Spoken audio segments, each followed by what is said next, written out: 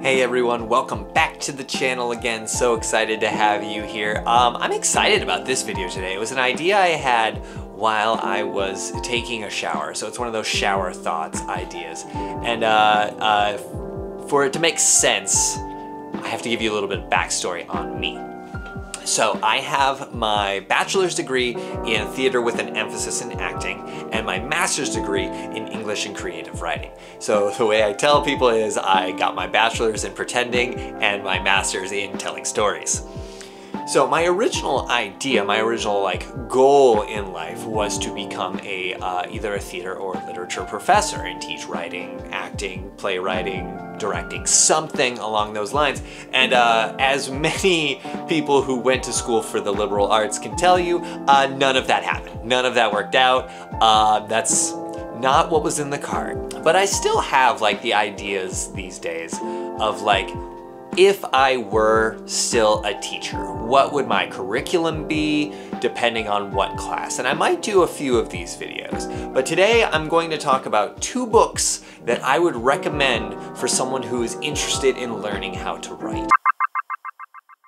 And now, just to be very clear, these are not going to be nonfiction works. They're not going to be like On Writing by Stephen King or Bird by Bird by Anne Lamott. Those are great books on the nuts and bolts of the craft, but I'm talking specifically 2 novels. I'm only doing 2 novels that I think encapsulate everything that fiction is capable of, not necessarily weird fiction, like the weird books that I do on TikTok, but let's say standard fiction is capable of, and it's done really well. So you, as the prospective author, can analyze what is happening in these books and interpret it through your own lens. First and foremost, a lot of people, their first questions about getting started writing is about style, right? How do I find my style? How do I figure out what my style is? Style this, style that, oh, stylo, yes. And I like to refer people to the Neil Gaiman quote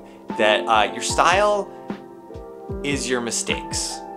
And what that means is if your writing were absolutely perfect, grammatically, there were no errors, you had the perfectly built plots, you had perfectly created characters, your novel would be the most boring thing in the world. Because it would be so uniform, so predictable, and so just generic, because perfection is generic, that no one would care. So, the first thing to sort of free yourself is to know that you will make mistakes, you will miss opportunities, and some of your writing, a lot of your writing, will suck. Keep going. Now, with that in mind, in my perception, there are 2 sort of directions you can go with writing fiction. There is the simple story told really, really well, and then there is the complex story told in a grandiose way. Now, there is a spectrum between those 2 areas that you can sort of mix and match and have a little bit of a la carte when it comes to writing. But I believe those are the 2 main archetypes, and everything else kind of falls in that range. I'm sure some of you will disagree. I'm excited to have a discussion about it in the comments, so politely tell me if you think I'm wrong in the comments, and we'll talk it out. We'll figure this one out, you and me. We'll come to an accord. But starting off with the simple story told really, really well. For that, my recommendation is going to be Stoner by John Williams. No, not John Williams, the composer. No one man should have all that power. Are you kidding me? He's making Binary Sunset while he's writing this novel. It would be unfair. It would be unfair. But no, it's a different John Williams, and a quick brief overview. It tells the story of the titular William Stoner, who goes from being a poor farm boy to going to college, falling in love with literature, becoming an academic, becoming a professor, and then eventually dying. Spoiler alert for a 60-year-old novel. So that's the rather simple story, right? There's nothing particularly groundbreaking about that. It happens every day. All the time, everywhere. But the way that the story is told is what makes it interesting. So the story itself is very intimate. You get to know Stoner very closely. You know, in particular, his dreams. That is the sort of little grain of truth, the Arkenstone within the mountain of a man that Stoner is, like the important center of him, is his aspirations, his dreams, what he wants to accomplish in his career and in his life. One of the first nuts and bolts things that you will learn about writing is that your character has a want. You need to put up obstacles for them. Something that gets between them and their goals. Otherwise, they just achieve their goals and it's not interesting to watch. Hooray.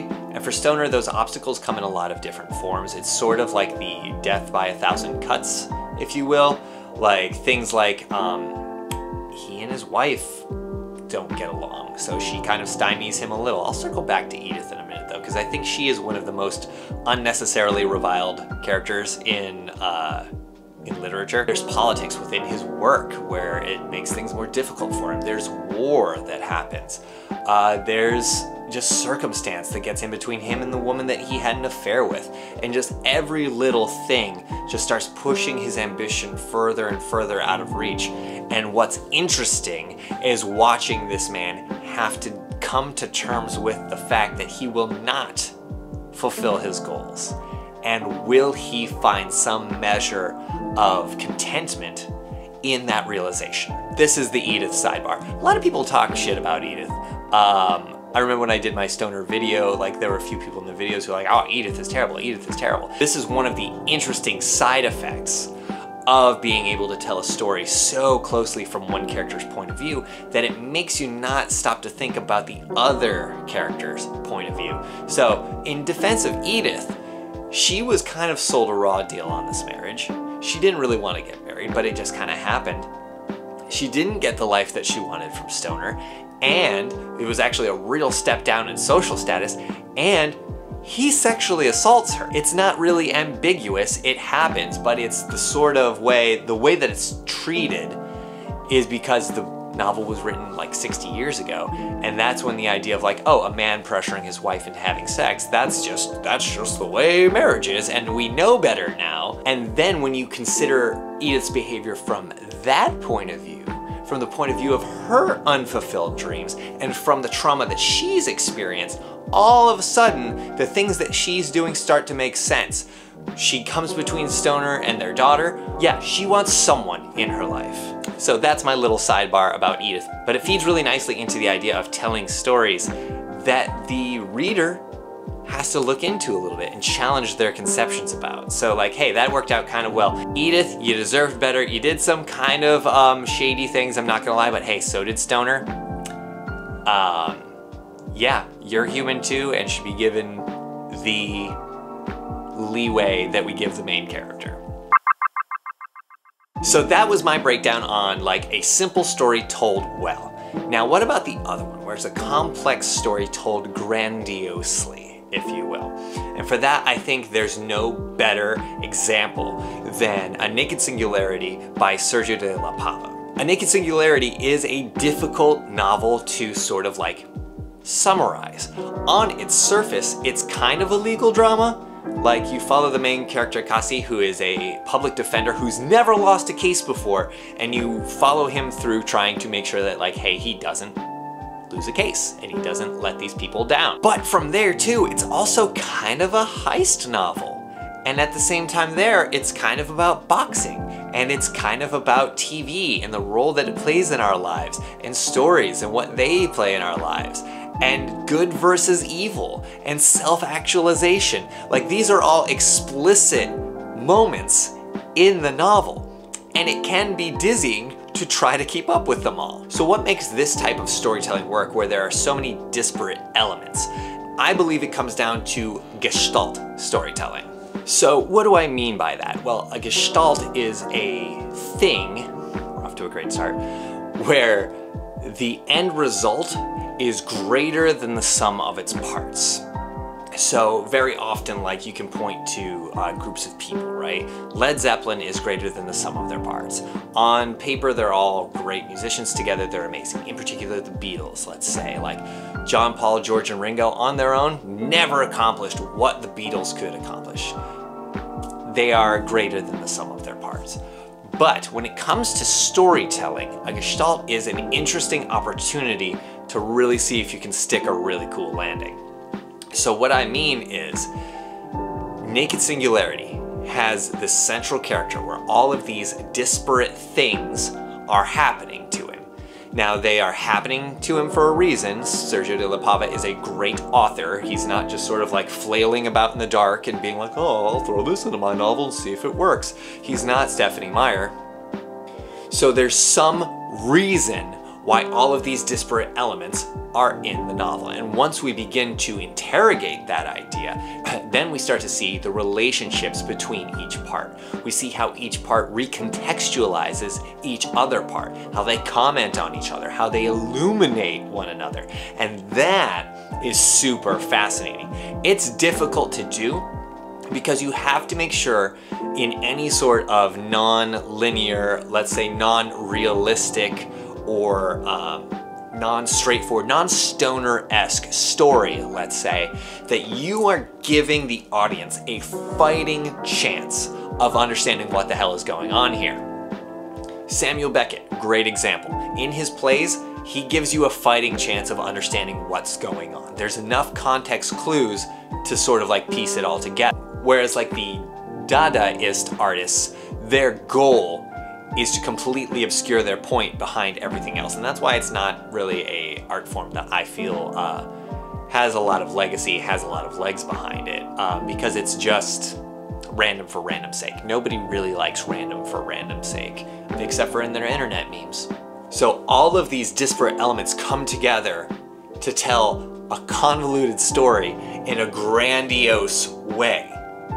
And it's beautiful to behold. There are moments where things come together in such a way they click for you as a reader that you are just struck with awe of how good Sergio de la Pava pulls this off. It's incredible.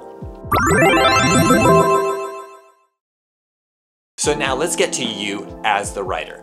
We've got this sort of like continuum that I've laid out here between a simple story told well and a convoluted story told grandiosely. And like I said, there is a spectrum, but kind of like a matrix in there too, of the simpleness to complexity of your story, and the scope of your story, from narrow in scope to encompassing all of creation. Where does your story fall in there? Now, a lot of writing teachers, and I think to a certain extent I as well, get behind the idea of story statements, where, for example, E.T., the story statement could be, a young boy helps an alien get home. There's a lot more to that movie. There's a lot more to that story, but at its core, that's the story that we're telling, right? A group of superheroes come together to bring down a powerful supervillain. How many movies could that be, right? It's the details, I just like doing this, details that make your story yours. So within that story structure, then you can start to expand it and find where it is on our sort of matrix. And then while you're writing the story, the mistakes are going to be your style. So don't sweat it, just keep writing. You have to keep plugging away. You can't wait for inspiration, because if you wait for inspiration, you will never finish anything. Trust me, I know. All right, so that's sort of like my recommendation, my overview of how I would teach a fiction writing class and the 2 novels that I would use for the Touchstone. Frankly, I really enjoyed making this video. I thought it was a lot of fun. I want to make more like it. So what other classes would you like me to teach for you? Or at least tell you the books that I would use to teach? Let me know in the comments. I think that would be super fun. It'd be a really cool series, and help me actually do something with my education rather than what I'm currently doing with it, which is holding up books on a dancing app for kids. I love you guys, I really do. Hey, if you made it to the end of the video and you're not subscribed already, what are you doing? Subscribe, hit the bell, that's something that YouTubers say, right? Leave a comment down below, I already said that. Yeah, Oh yeah, follow me on the other socials, TikTok, Gen Insight, Instagram, Gen_Insight. Makes me sad. And once again, thank you so much for being here. I really appreciate it. I get a lot of enjoyment out of these videos, and hearing from all of you that you get enjoyment out of these videos really means a lot to me. So thank you. Thank you for being here. Thank you for watching.